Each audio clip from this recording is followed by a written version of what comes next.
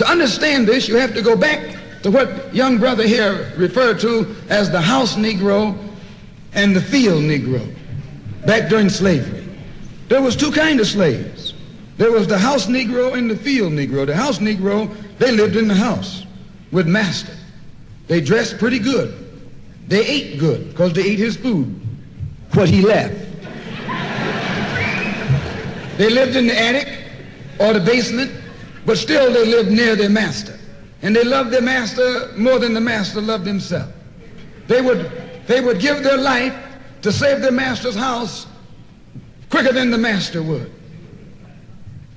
The house Negro, if the master said, we got a good house here, the house Negro said, yeah, we got a good house here. Whenever the master said we, he said we. That's how you can tell a house Negro. If the master's house caught on fire, the house Negro would fight harder to put the blaze out than the master would. If the master got sick, the house Negro would say, what's the matter, boss? We sick. We sick.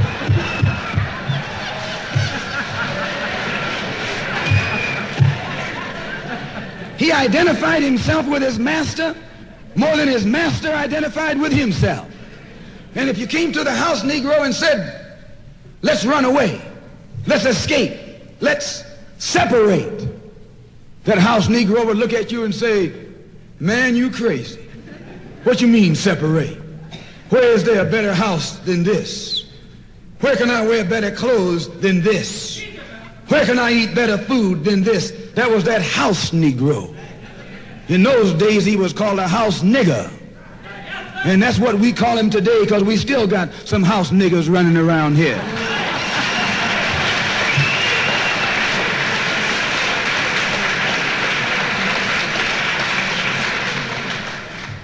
This modern house Negro loves his master.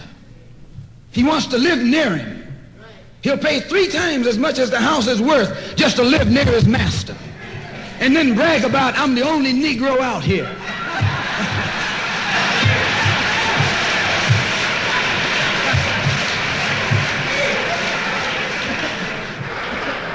I'm the only one on my job.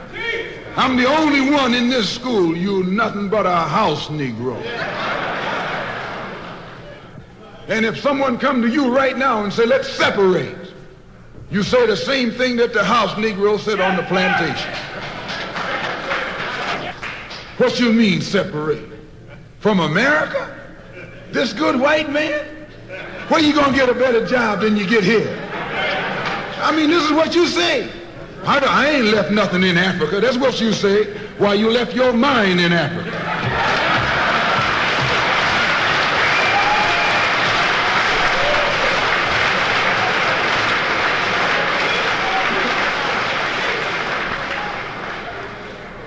On that same plantation, there was the field Negro.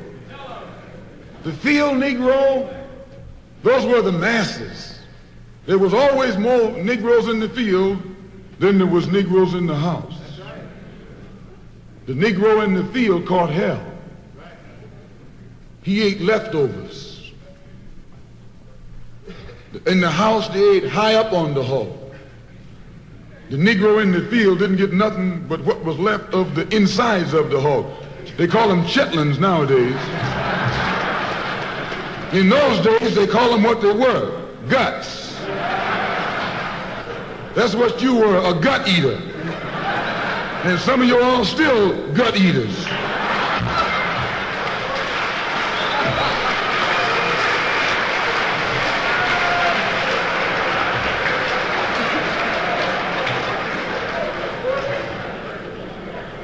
The field Negro was beaten from morning till night. He lived in a shack, in a hut. He wore cast-off clothes. And he hated his master. I say he hated his master.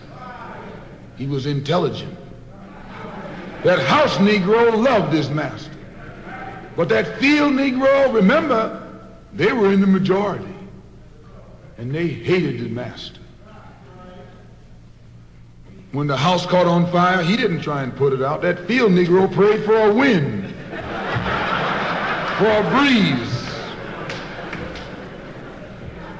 When the master got sick, the field Negro prayed that he died.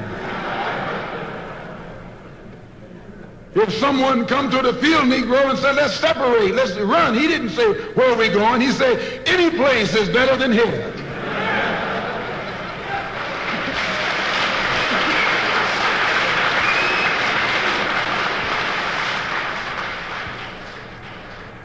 You got field Negroes in America today.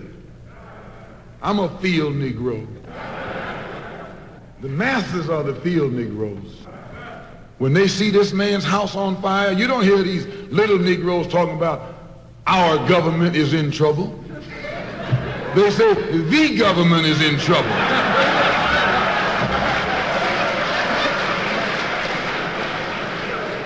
Imagine a Negro, our government. I even heard one say our astronauts.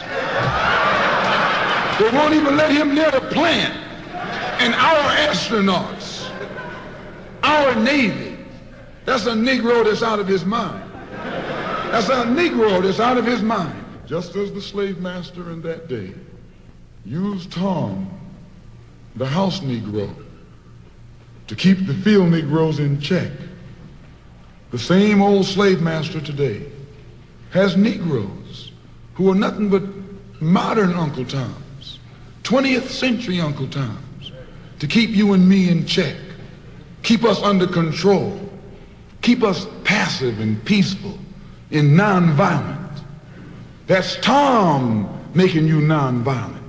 It's like when you go to the dentist and the man is going to take your tooth.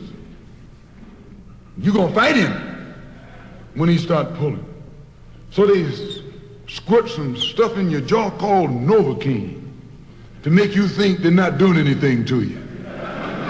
So you sit there, and because you got all that Novocaine in your jaw, you suffer peacefully.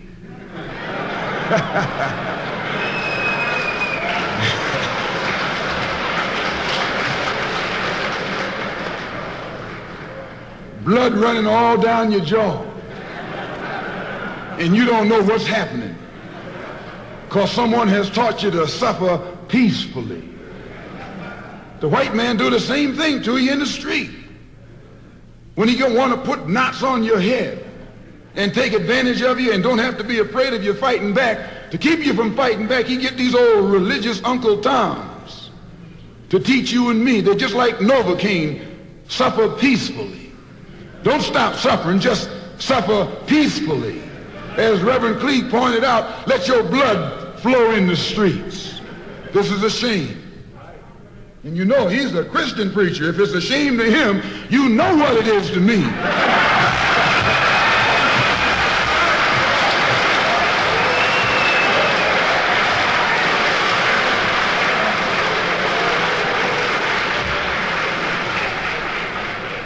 Because nothing in our book, the Quran, as you call it, Koran, teaches us to suffer peacefully.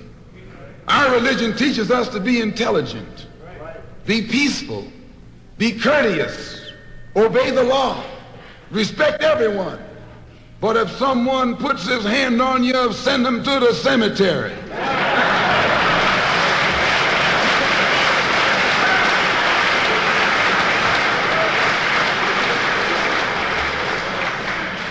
That's a good religion. In fact, that's that old-time religion.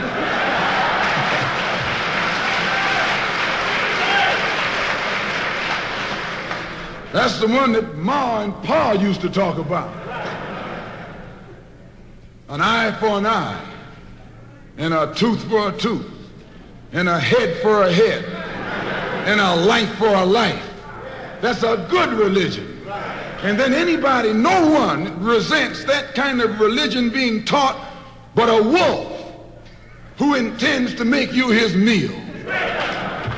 This is the way it is with the white man in America.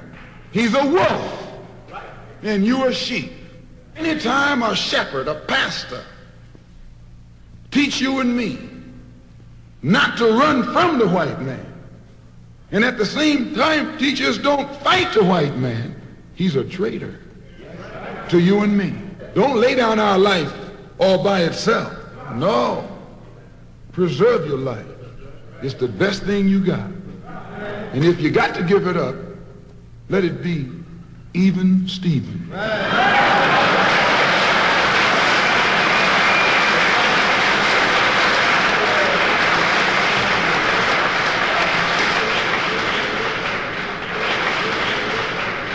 The slave master took Tom and dressed him well and fed him well and even gave him a little education, Gave him a long coat and a top hat and made all the other slaves look up to him. Then he used Tom to control them. The same strategy that was used in those days is used today by the same white man. He take a Negro, so-called Negro, and make him prominent, build him up, publicize him, make him a celebrity, and then he becomes a spokesman for Negroes and a Negro leader.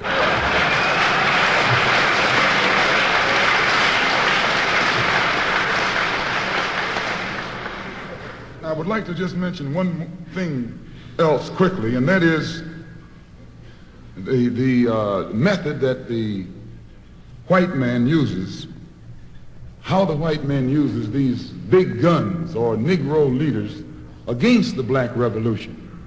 They are not a part of the black revolution. They're used against the black revolution. When Martin Luther King failed to desegregate Albany, Georgia, the civil rights struggle in America reached its low point.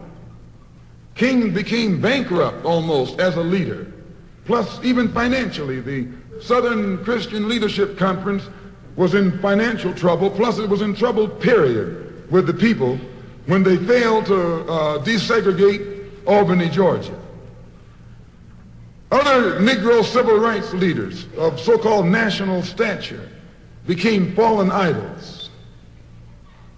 As they became fallen idols, began to lose their prestige and influence, local Negro leaders began to stir up the masses.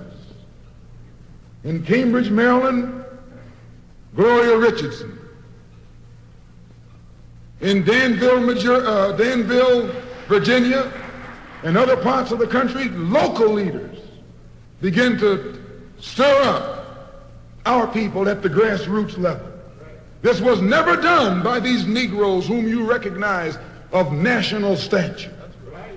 They controlled you, but they never incited you or excited you. They controlled you. They contained you. They kept you on the plantation. As soon as King failed in Birmingham, Negroes took to the streets. King got out and went out to California to a big rally and raised about, I don't know how many thousands of dollars. Come to Detroit and had a march and raised some more thousands of dollars. And recall, right after that, Wilkins attacked King, accused King and the Corps of starting trouble everywhere and then making the NAACP get him out of jail and spend a lot of money, and then he accused King and Corps of raising all the money and not paying it back. This happened. I got it in documented evidence in the newspaper. Roy started attacking King, and King started attacking Roy, and Farmer started attacking both of them. And as these Negroes of national stature begin to attack each other, they begin to lose their control of the Negro masses. And Negroes was out there in the streets. They was talking about, we're going to march on Washington. By the way, and right at that time, Birmingham had exploded, and the Negroes in Birmingham, remember, they also exploded. They began to stab the crackers in the back and bust them upside the head. Yes, they did. That's when Kennedy sent in the troops down in Birmingham. So, and right after that, Kennedy got on the television and said, this is a moral issue. That's when he said he's going to put out a civil rights bill. And when he mentioned civil rights bill and the Southern crackers started talking about they were going to boycott it or filibuster it, then the Negroes started talking about what? We're going to march on Washington, march on the Senate, march on the White House, march on the Congress, and tie it up, bring it to a halt. Don't let the government proceed. They even said they was going to go out to the airport and lay down on the runway and don't let no airplanes land. I'm telling you what they said. That was revolution. That was revolution. That was the black revolution. It was the grassroots out there in the street. Scared the white man to death. Scared the white power structure in Washington, D.C. to death. I was there. When they found out that this black steamroller was going to come down on the Capitol, they called in Wilkins. They called in Randolph. They called in these national Negro leaders that you respect and told them, call it off. Kennedy said, look, you all letting this thing go too far. And old Tom said, boss, I can't stop it because I didn't start it.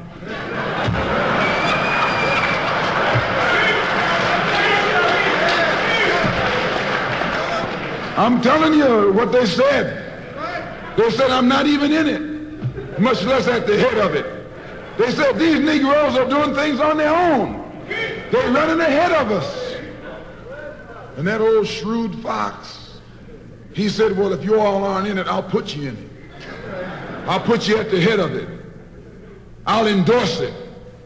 I'll welcome it. I'll help it. I'll join it. A matter of hours went by. They had a meeting at the Carlisle Hotel in New York City. The Carlisle Hotel is owned by the Kennedy family.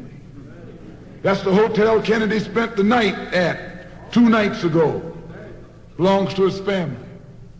A philanthropic society headed by a white man named Stephen Currier called all the top civil rights leaders together at the Carlisle Hotel and told them that by you all fighting each other, you're destroying the civil rights movement. And since you're fighting over money from white liberals, let us set up what's known as the Council for United Civil Rights Leadership. Let's form this council, and all the civil rights organizations will belong to it. And we'll use it for fundraising purposes. Let me show you how tricky the white man is.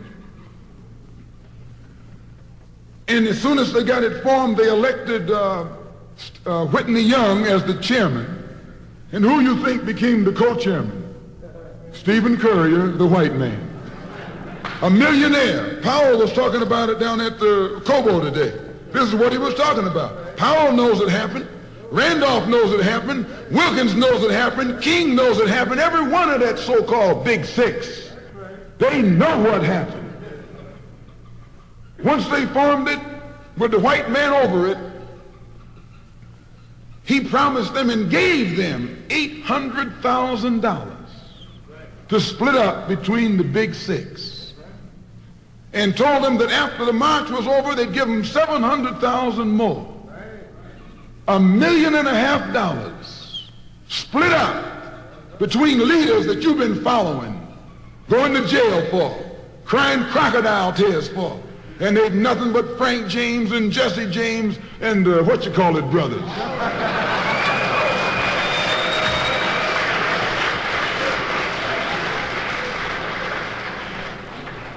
Soon as they got the setup organized, the white men made available to them top public relations experts. Opened the news media across the country at their disposal. And then they began to project these Big Six as the leaders of the march. Originally, they weren't even in the march. You was talking this march talk on Hastings Street. Is Hastings Street still here? On Hastings Street. You was talking the march talk on Lenox Avenue. And down on, Fillmore Street. And Central Avenue. And 42nd Street and 63rd Street. That's where the march talk was being talked. But the white man put the Big Six ahead of it, made them the march. They became the march. They took it over. And the first move they made after they took it over, they invited Walter Reuther, a white man. They invited a priest, a rabbi, and an old white preacher. Yes, an old white preacher.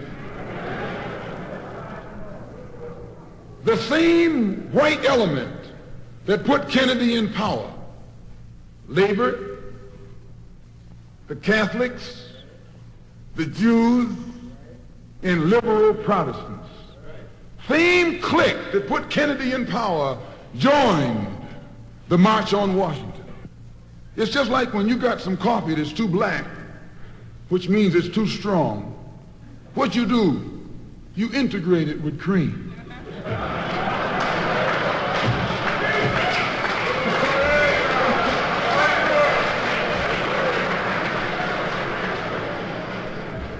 You make it weak. If you pour too much cream in, you won't even know you ever had coffee. It used to be hot, it becomes cool. It used to be strong, it becomes weak. It used to wake you up, now it'll put you to sleep.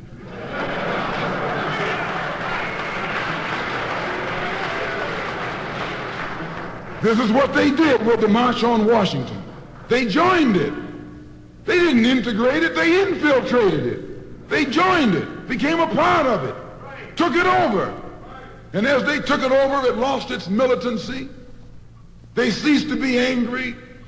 They ceased to be hot. They ceased to be uncompromising. Why, it even ceased to be a march. It became a picnic, a circus. Nothing but a circus with clowns and all. You had one right here in Detroit. I saw it on television with clowns leading it, white clowns and black clowns. I know you don't like what I'm saying, but I'm going to tell you anyway, because I can prove what I'm saying.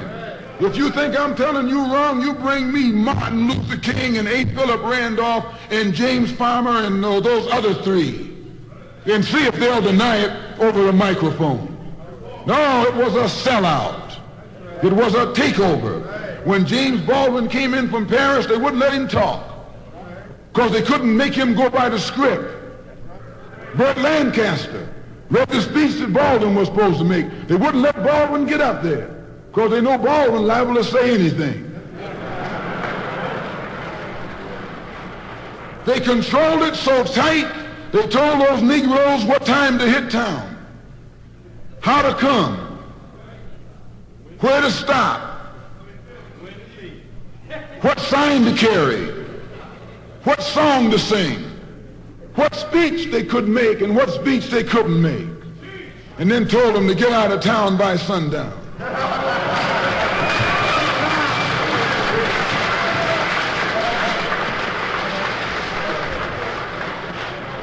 And every one of those Toms were out of town by sundown. Now, I know you don't like my saying this, but I can back it up. It was a circus, a performance. It beat anything Hollywood could ever do. The performance of the year.